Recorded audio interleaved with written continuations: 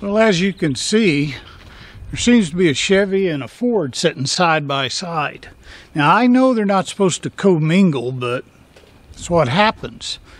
This is the end of the story about a couple of lemons that Bobby and I had. Bobby's over here. Come over closer, Bobby. Right there. There's Bobby. Let's see. You had one that gave you all kinds of problems. All sorts of problems. Speak louder. All kinds of problems. Yeah. The some electrical, some mechanical, mostly electrical. And there's a story about it up here in the header somewhere. I had a Chevrolet 2020 that basically sucked. And yours sucked even wasn't far behind. Right. But we ended up going two different ways. Now Bobby ended up trading his in after he had a lawyer and a buyback number from Chevrolet, and they ran him around on that. He got tired of it, and he finally just went and traded out. Yeah. You pulled in, you was driving by a Ford dealer? Just driving by the local Ford dealer here and saw two of these sitting side by side, liked the color, stopped kind of just to check on pricing, see about what they were going for, and they reeled me in. Great deal. Gave me a good deal on buying mine out from under me, trade in, gave me a good price on this truck, and I took it home the next morning. Well, I kind of went a different way. I didn't get a lawyer involved. It was almost to that point. I ended up taking it to another dealer, Lone Star Chevy in Houston, and they worked on it, and basically they couldn't find anything wrong, and I was leaving the dealer after they had to replace a set of brakes on that truck. I never replaced brakes. That's what finally was the last straw. When at 30,000 miles, I had to replace the whole brake system. So, as I was driving away, I heard this ad for Lone Star Chevy. It said, "My name's Johnny Smith. Customer satisfaction is my goal. Come see me." I turned that truck around so fast I nearly got a whiplash. Walked in the office and said, "Where's Johnny Smith?" Johnny Smith was in his office. He sat me down and I gave him my sad story. Long story short, I ended up driving this 2021 home about 3 hours later. They got it ready, and this was during COVID when you couldn't find trucks. Luckily, that truck was almost identical to the one, my 2020. And I was at about $3,000 and a whole lot of pain and misery and worrying and lost time driving around with that other truck. But this is number 17 for Chevy for me in my lifetime. I've had 17 pickups. They've all been pretty doggone good. The 2020 was the first lemon I'd ever had. So people call me a fool for not buying a Toyota or a Honda. Well, they don't do what I need to do. They're not big enough. They're not diesel engines. They can't pull enough. I need a truck. Honda, Toyota, get your act together. Make a diesel truck that's big enough for us in America. Yeah. That's my problem. Nissan did. I don't think they do anymore. Nissan did for a while with the Cummins, and it was, from what I hear, is a really good truck. Well, I bought what I could buy right, on the market, exactly, yeah. And that was it. But I gave them another shot, mainly because Lone Star Chevrolet took care of me. The other dealers didn't, but Lone Star did. So I went with Chevy while you went with Ford. Right. Now, for me, it's almost a year, a little bit under a year since I made the switch.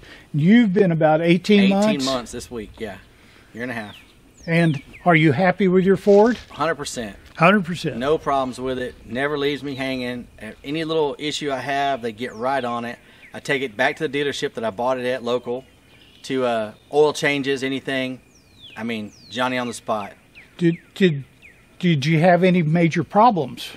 No, nothing major. The brakes, which I just realized it was probably due to my driving, but the brakes were getting pretty fatigued, so I changed them out myself. And how many miles do you have on it? 59,000. 59,000. Yeah, so almost 60,000 miles at the brake job. I just did this week. So and tires, first set of tires. Did you put a new set of tires on it? First set of tires. They lasted 60,000. Yeah. And that's been. Yeah, that's it. You said something about a wheel bearing. Wheel bearing. Possibly making a noise right now, and just left the dealership today, and they're going to replace them both tomorrow morning under warranty. That's pretty good. No questions. I haven't been back to the dealer. I've got 36,000 something. It's just out of the 36,000 mile warranty. The 5-year 50,000 mile, they don't mean anything to me. Right. We go through them so fast. Yeah. True. But I just put a new set of Michelin tires on it. The tires that came from the factory were junk. I had 9 flats. The rubber was so soft. Always had to get them rebalanced. I had Michelins on here too. Never one problem. Never a flat. Never. They rotated them every oil change, and they were just. I got 60,000 miles out of them. They were pretty well worn in my opinion. So the ones that came on it were Goodyears. Oh, I had Michelin. Yeah. And so I went back with Michelins. You know, when I sold my dually, I thought I was getting out on tires easy. With all the prices, heck, it was $1,700 for 4 tires. I know. It's expensive. But my truck has never been back to the dealer for any problem. And the only thing that is wrong with it right now is the passenger side window won't open from the driver's side, because when they broke into my truck, they shattered glass and got glass under there. So I'm happy. The dealership told me that I bought this truck, and then 2 weeks later they called telling me my plates were in. So I went to pick them up, and the salesman told me that they didn't have my truck on the lot for 2.5 hours, and someone came in and bought it. It hadn't even gone through make ready yet. Your other truck? My other truck. And I was like, good luck, buddy. I mean, as long as they know the problem. Yeah, it still had 9,000 miles of GM warranty coverage on it. Yeah. You know. Well, I have a tire monitor, or excuse me, a brake monitor. It says I still have 90% of my brakes left. You all must obviously drive like a bat out of hell. Yeah, probably so. Do you ever hear of coasting? Yeah, every now and again. Or downshift. Well, I'm happy that you're happy. Yeah, I'm happy. I mean, it's a nice truck. I was always a GM guy. The last 5 new trucks I bought were all GMC from the same dealership, the same salesman. I've been doing this for a long time, and it was out of his hands personally, and I get that. You know, once it goes to a corporate issue, then it wasn't his problem. But the people at the dealership, they honestly did try what they could, but GM was just... They didn't held me underwater. They weren't going to budge. They weren't going to help. And so they lost a lifelong customer. Probably so. Yeah, I hate to say it, but Team Elliott Ford here in Navasota, jam up. I mean, from the price of the truck, everything about it, all the service work. Honestly, it's first name basis. I can call on the phone and they'll answer the phone and they recognize my name, no lie. I mean, not that I do that much business, but they're just a hometown dealership. They just deal with people. You know, I'll drive out of the way to come here for an oil change. I could go anywhere. I drive all the way back to the dealership. I'd rather give them the money because they're taking care of it. Well, you went in yesterday with your concern about the wheel bearing, and they're going to fix it tomorrow. Yep. And my steering wheel, the leather wheel had some, and probably from my hands, just like wear and tear marks on it. They go, no, that's under warranty. We're going to put a new one of those on there today. They replaced the steering wheel, brand new. Under warranty. I mean, like I said, they're on top of things. They said it should have lasted longer.